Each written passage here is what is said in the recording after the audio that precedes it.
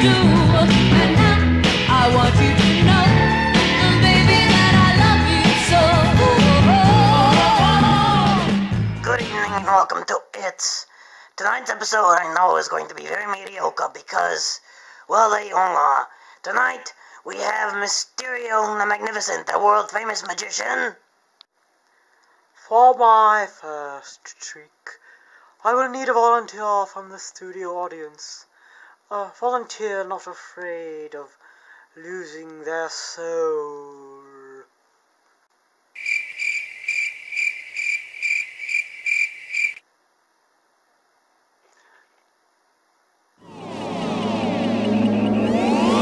I would like to volunteer for your magic trick, sir. Ah, excellent. Come on up, my dear. We have a man reciting a monologue from Inherit the Wind while his brother throws scissors at him. Matthew Harrison Brady died of a busted belly. You know what I thought of him, and I know what you thought. Let us leave the lamentations to the illiterate. Why should we weep for him? He cried enough for himself. The national tear duct from Weeping Water, Nebraska, flooded the whole nation like a one-man Mississippi. You know what he was? A Barnum Bunkum, Bible-beating You know what figures? My best performance and he misses. Oh.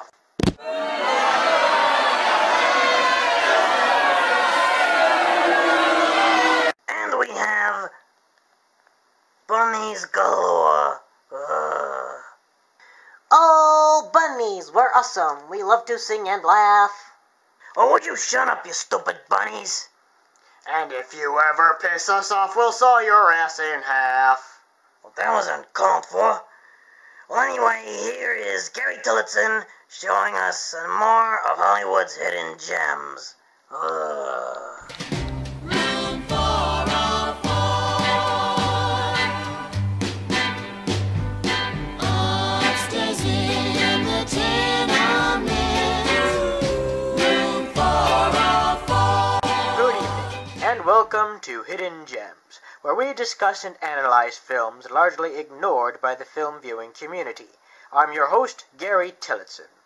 Tonight, we will be examining an independent film that was released fairly recently, The Planet of the Rabbits, written and directed by Mopsy and Cottontail Rabbit, the oft-forgotten middle siblings of the famous Rabbit family, Peter Rabbit and them.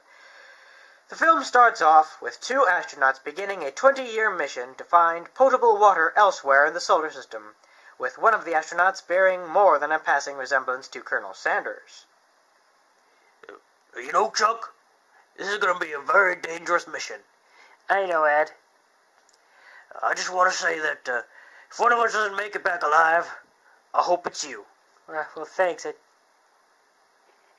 Before he goes off on his mission, his wife, played by a woman with an oddly deep voice, makes one final plea to him to not go. Please, Charles, I am telling you, this mission is too dangerous. You've got a wife and kids at home to think about. Please, for the love of God, Charles, don't do this. I gotta do it, Maud. How else are we gonna get clean, drinkable water when the fresh water on Earth runs out? Well, scientists have been developing. Maud, trust me, I have to do this. It's the only way. Fine.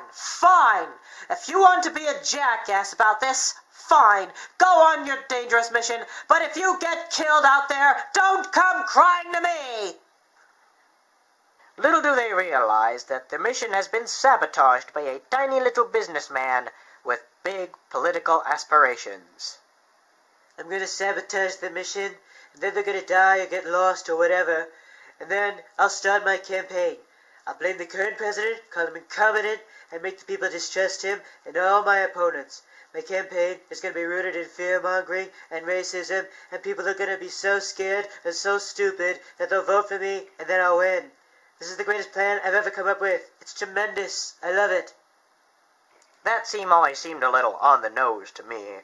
Well, anyway, as a result of his sabotage, the ship does indeed get lost in space. My God, we're lost! And they end up crashing onto a strange new planet. Colonel Sanders dies of a heart attack upon landing, so our main character goes out exploring on his own. What is this place? Tag, you're it. Oh, I'm gonna get you. So, anyway, that's why cats don't wash.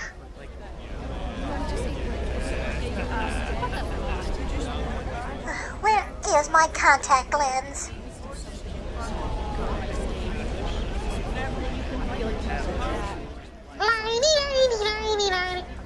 Whoa, what are you? I'm a human being from the planet Earth. You speak rabbit. Well, I guess so, except on Earth we call it English. What a silly name for a language. Yeah, say listen, I was on a ship looking for fresh water for my planet, and somehow we got lost control of the ship and crashed here on your planet. Which planet is this anyway? This is the planet Angora. Is there any way I can get back to Earth? Someone who can fix my ship or lend me one of their own? Anything? I don't know. But we can ask the Queen. She knows everything. And she's always willing to help her subjects. So the little bunny girl takes him to the Queen, but things don't go so well for him. Are you sure your Queen will be willing to help me? Of course. She's the kindest, most generous rabbit in all the galaxy. Oh, Your Majesty!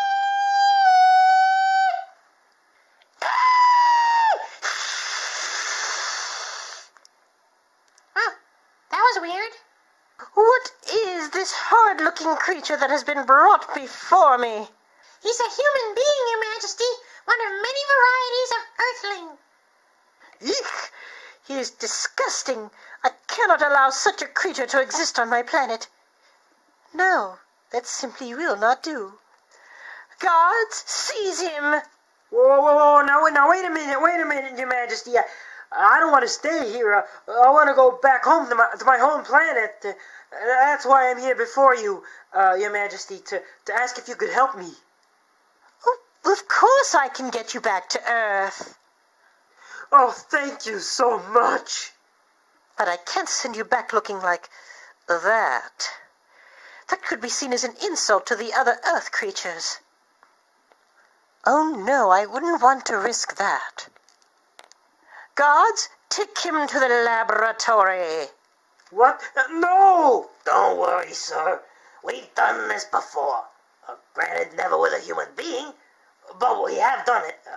We are in competent hands. Come on. No! And then comes the big reveal at the end. A reveal so shocking that those with delicate stomachs might want to leave the room. Was the operation a success, Dr. Hickenlooper? Oh, yes, my liege. See for yourself.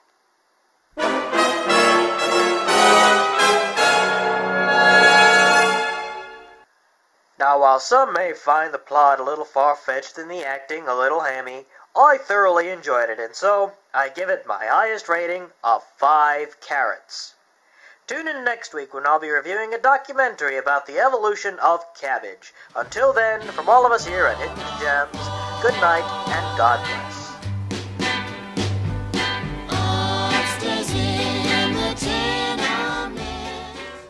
And now for my next trick. Boo! You suck!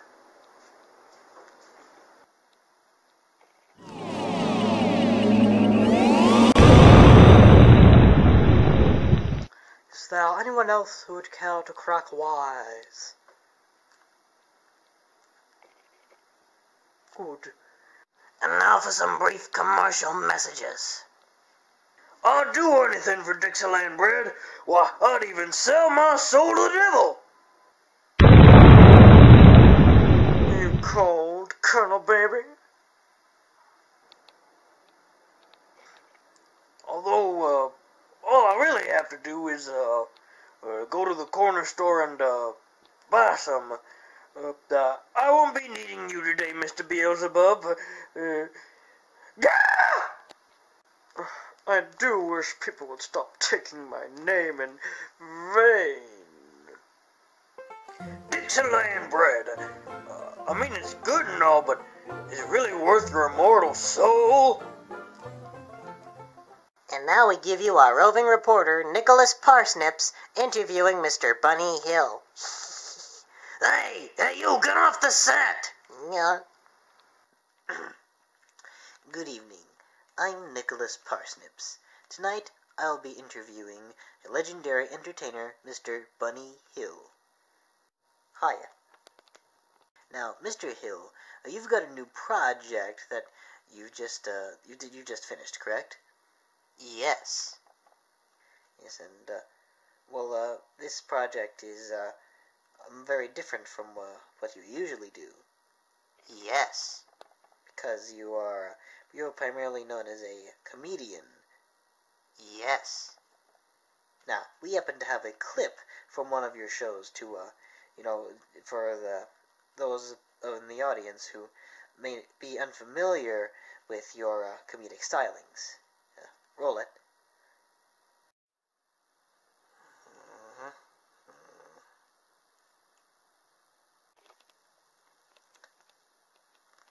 Say, Warden, do you have any sexy pictures of your wife in the nude? Certainly not. I see. Would you like to buy some? Why, you... Merp. Rah!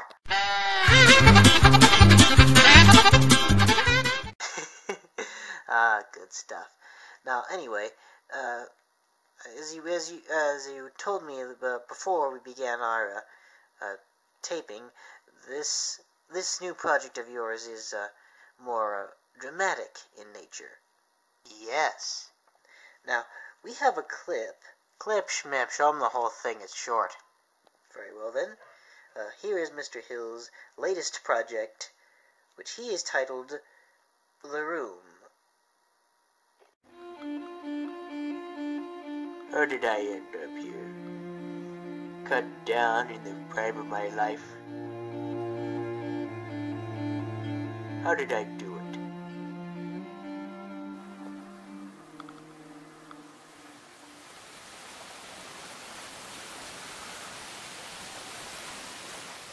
Hey babe, how's it going? I want to be left alone. Oh, alright then.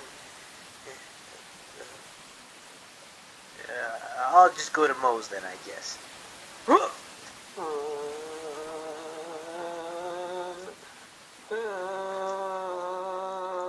Everybody do the tick!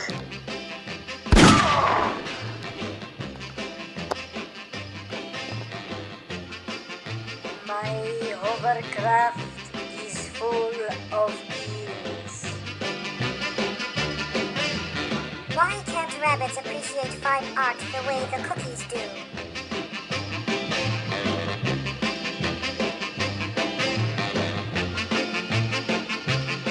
I'm nobody. Who are you? Pull the string. Dance to that. A mistake is made.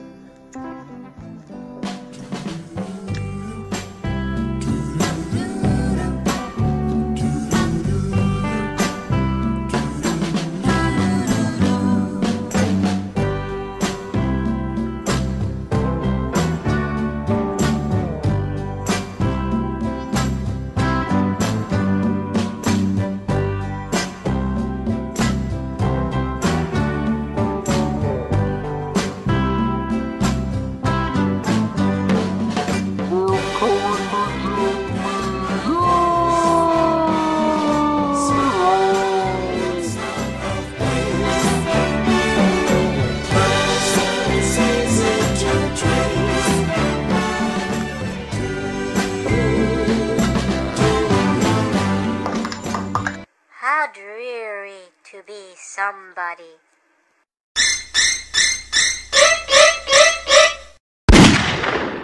Why?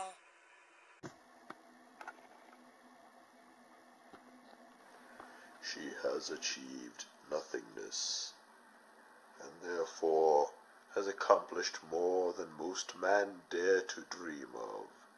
She is now more dangerous than somebody, than any somebody. Oh, me splifter, blachter. Who shot me in mine hiney? If I do it, I get a whipping. I doed it.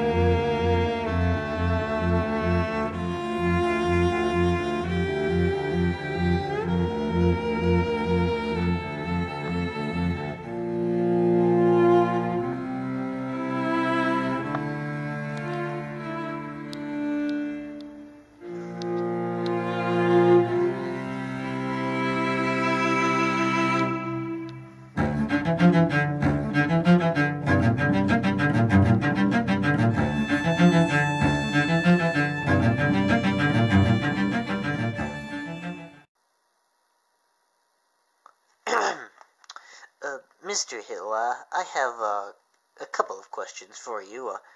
One, what type of drugs were you taking when you made that film? And two, where can I get some? I did not come here to be insulted. Well, then what did you come here for? I came here to see that hypnotist dude.